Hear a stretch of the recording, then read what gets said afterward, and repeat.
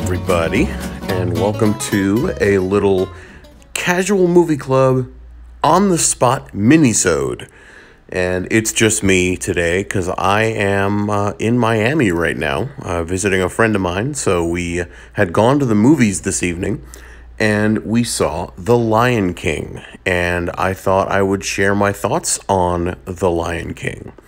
And we're referring to the live action, and I'm using air quotes heavily with that, the air quotes live version of The Lion King that recently just came out.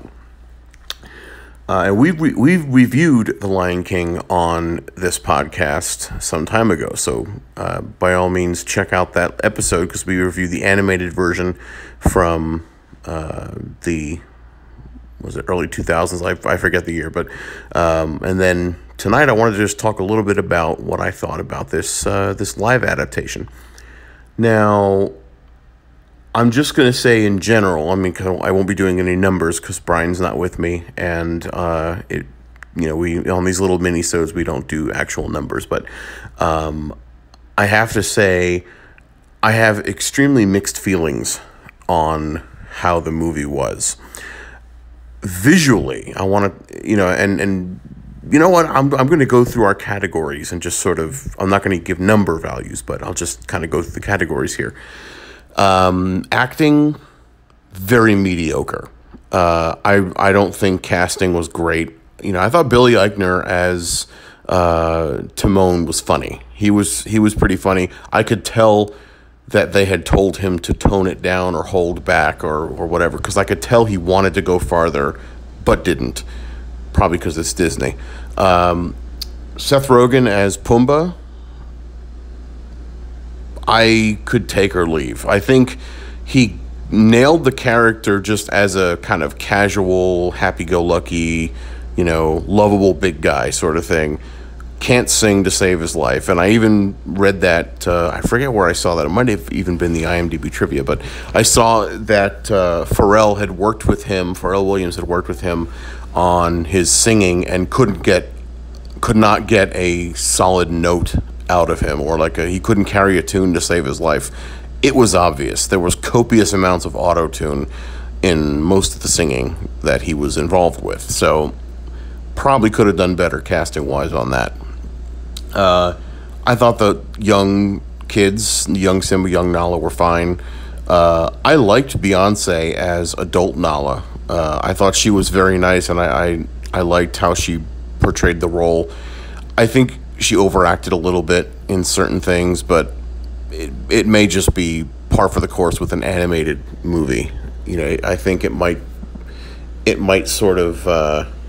be something you see a lot of as far as overacting goes, because you have to kind of compensate for that lack of seeing the actual actor, doing what they're doing.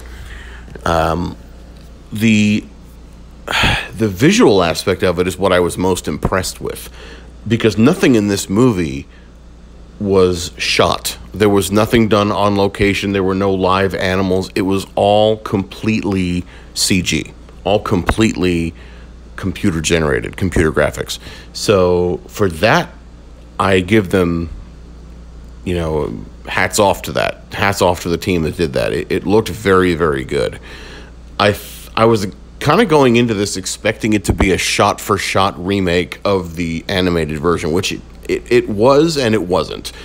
There were something, I don't have a photographic memory of the original, but this definitely looked a lot like the original. It almost seemed like it was a shot-for-shot copy, but I'd have to go through and analyze the two movies back to back. I can't pronounce the guy's name, but the person who played Scar did not feel it. I wasn't feeling his performance at all. I would have loved to have seen Jeremy Irons come back and reprise that role, because James Earl Jones reprised his role as Simba. Mufasa, as the old Mufasa, which was, I just could not imagine a more perfect person playing that role. There's the woman playing Sarabi.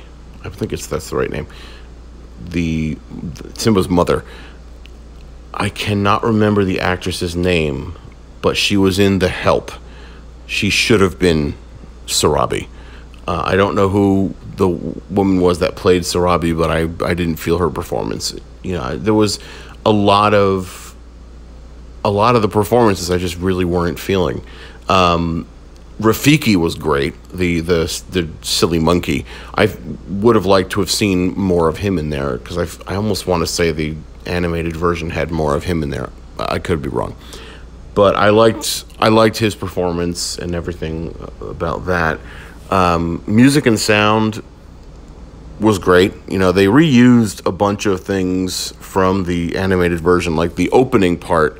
I was expecting a new recording of the opening part, but it was just they reused the music and redubbed new vocals, lead vocals on top of that. So, I was expecting more. I was also expecting more from the sound as a whole, the soundtrack.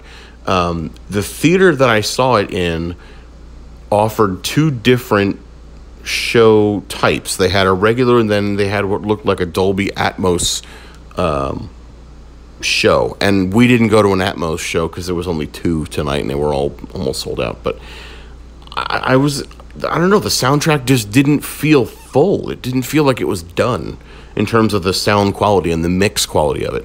It felt like it was rushed almost. It just mix wise, I feel like I was expecting the bass to hit harder. I was, in the very beginning when there's that big bass hit and the Lion King title comes up, I was expecting the bass to just hit me in the chest, and it didn't.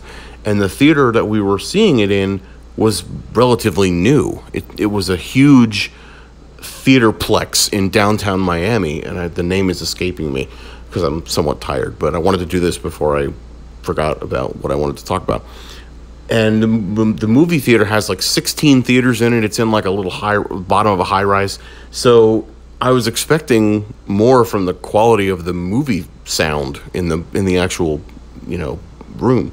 The sound just felt kind of mediocre and lackluster. So, and I thought towards the end, the ending was rushed. Like it felt completely rushed. When they were presenting, Simba's little kid.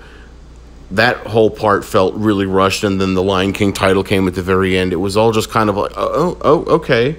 It didn't have that same pacing as the beginning title. So, it was enjoyable. I'm going to say that. Do I recommend seeing it? Yes, I definitely recommend seeing it. Take your kids to go see it. They're going to love it. It's a beautiful film to watch, especially if you know the story, because the story is exactly the same as the animated version. I didn't care for the way they did not Hakuna Matata, I'm sorry. I didn't care for the way they did Be Prepared. And I think Jeremy Irons is a better singer than the guy who played Scar. It was like Chiwetel Ejiofor. I'm butchering his name, and I'm sorry if he ever hears this. Jeremy Irons is not known for his singing, but Jeremy Irons pulled it off better as Scar in the animated version. And I want to say there was a trivia piece that I saw that Jeremy Irons wanted to reprise his role of Scar. He should have. He definitely should have.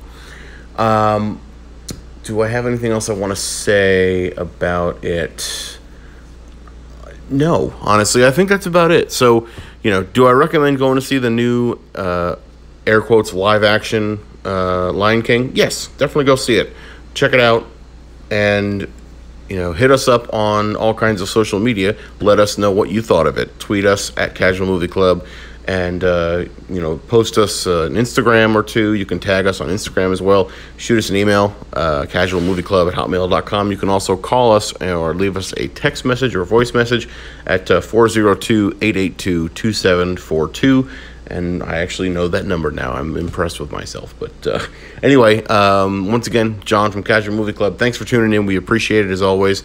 And we will see you on the next episode where we review something.